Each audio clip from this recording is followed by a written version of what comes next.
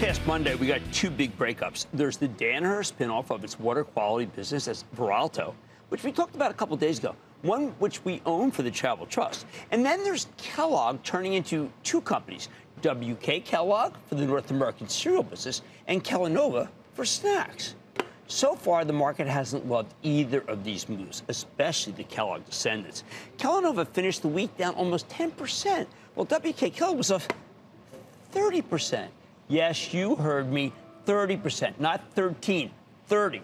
I think the spinoff makes a lot of sense, both from a business perspective and a stock perspective, but I also know the packaged food plays are just hated here. I mean, they are just despised like you wouldn't believe. And that's, of course, in the wake of the powerful anti-obesity drugs that are now on the market. So could this be a buying opportunity, or should we just have to steer clear of the boat? First, let me give you the rationale for this breakup, because it's compelling. You can think of Kellogg as splitting into a cereal business and a snack food business. But what really matters is that cereal's basically a no-growth business, while snacks are a growth business, or at least that's how things look when they decide to reorganize in June of 2022. While WK Kellogg, the spinoff, the cereal spinoff, got a nice boost during the pandemic, we're now back to normal. Normal is a world where cereal's in secular decline. Despite its iconic brands and bountiful cash flow, the lack of growth made this division a real drag on the old Kellogg. By the time the breakup arrived, Kellogg was already getting roughly 80% of its sales from snacks anyway. Think Cheez-Its, Pringles, Pop-Tarts, Nutri-Grain bars, Club crackers, and many other brands. They've been considering a cereal spinoff for years. Management figured that Kellanova would be able to get a much higher valuation as a pure play on snacks without cereal dragging it down. From 2019 through 2022, Kellogg's snack division delivered a nearly 9% organic compound annual revenue growth, while cereal was just chugging along at less than 1%. Kellanova is also keeping the international cereal business, which is doing much better than the North American cereal business, along with noodles, frozen foods, and including Eggo waffles. Basically, after jettisoning the stagnant North American cereal division, management assumed that the remaining Kellanova would be focused on a bunch of much faster-growing categories. And that was a good plan in 2022. But it's looking a lot less enticing in 2023 because snacking is slowed. Kellanova is now forecasting 3% revenue growth for the full year and 3.1 to 4.6% revenue growth in 2024. So this is much less of a growth vehicle than we thought it would be just 12 months ago. And that's before we even process the impact of these new weight loss drugs that can make people stop craving snacks, something that we heard from Walmart is already starting to lay on the company. Now, if Kellanova can make its earnings forecast, then it's cheaper than your typical snack stock. It's selling for 14 times next year's numbers. Plus, management's targeting a 50% dividend payout ratio, which is what the old Kellogg used to promise investors, although it's usually over-delivered. In the end, this thing could yield somewhere between 3.6% and 4% at these levels. I like that, but it's much less attractive here, with the 10-year giving you almost 4.8% risk-free. Very tough competition. All right, now, how about WK Kellogg? This is the more traditional version, okay? Although, obviously, not with this. The cereal business has been obliterated over the past few days. What the heck is that about? How can I say about this one? Man, I don't know. The old Kellogg decided to spin off North American cereal because it was dragging the rest of the company down. They say they can invest in their brands, improve their supply chain, and gradually rack up stable growth and steady market share gains. Throw in some margin expansion, WK Kellogg could generate real earnings growth. It's a possibility. They're targeting a 45% dividend payout ratio initially, but they hope to increase that in the future after they've done with all the new investment that they have to do to breathe some life into this enterprise. On Monday, though, analysts at Goldman Sachs initiated coverage on WK Kellogg with a sell rating. And you know what? I can't totally blame them. Goldman argued the company's supply chain improvement efforts will be hampered by the fact that they've agreed not to close any manufacturing facilities until 2026. And that was part of a labor negotiation a few years ago. These analysts also think WK Kellogg will have to borrow money to make these investments because they see cash flow turning negative pretty quickly. I don't like that. It's not a great recipe for higher stock prices. The only good news with WK Kellogg, the stock's already plummeted from 14 and changed to 10 and changed it just this week. Even Goldman's bearish price target was $11. So maybe the negativity's baked in here, but you know what?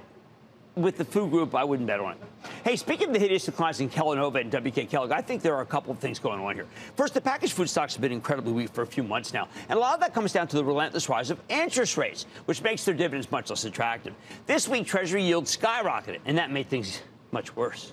Second, like I mentioned earlier, the moment Walmart said they're being hurt a bit by these GLP-1 weight loss drugs, the whole food cohort just started getting rolled. It started rolling over, I mean, even harder.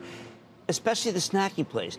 Boy, the Journal ran a tough piece yesterday. A few analysts have covered it. Bank of America put out a piece today arguing that total calorie consumption could take a 1% to 3% hit from these things. Remember, when you're slow growth, that's big.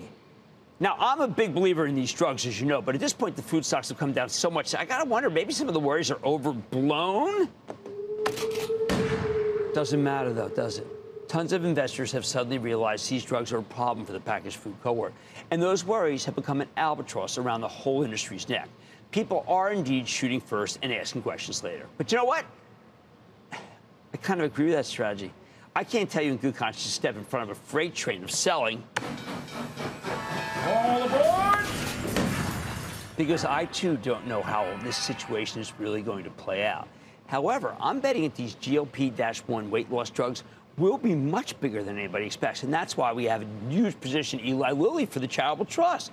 Plus, I can't tell you when interest rates are going to stop going up, but as long as they remain this elevated, far fewer people will want to buy dividend stocks. You really got to stick your neck out to buy Kellanova or WK Kellogg at these levels, and I don't think they're giving you much reason to take that risk. Here's what I will say. Whenever the smoke clears and it's safe, or at least safer, to invest in the packaged food plays again, I'd be much more inclined to buy the snacking-focused Kellanova over the WK Kellogg, because cereal seems like a dead end to me. At this point, I think Kellanova's got much better brands. No offense to Tony the Tiger, who's great. Bottom line, looking back at these week's big breakups, you got my bust to buy both Danaher and the water quality company Veralto. But as for WK Kellogg and Kellanova, the best I can say is you should sit these ones out. Maybe someday Kellanova will be worth circling back to. But in a world where snack food stocks have gotten the cold shoulder, I don't think we're there yet. Let's take calls. Let's go to Jeffrey in New York. Jeffrey. Hi, Jim. It's Jeffrey calling from Brooklyn, New York. Thank you for taking my call. Of course, neighbor. What's happening?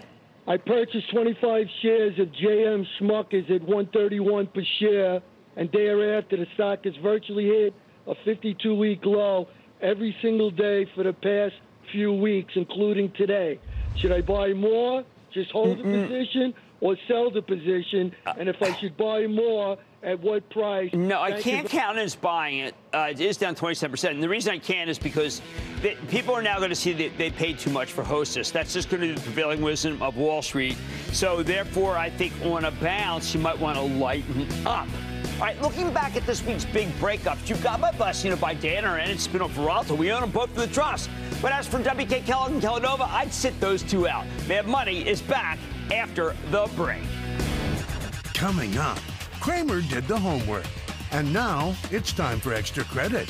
RadNet joins the show with a sharper image of their future. Next. Don't miss a second of Mad Money. Follow @Jim Cramer on Twitter. Have a question? Tweet Cramer. #MadTweets. Send Jim an email to madmoney@cnbc.com or give us a call at 1-800-743-CNBC. Miss something? Head to madmoney.cnbc.com.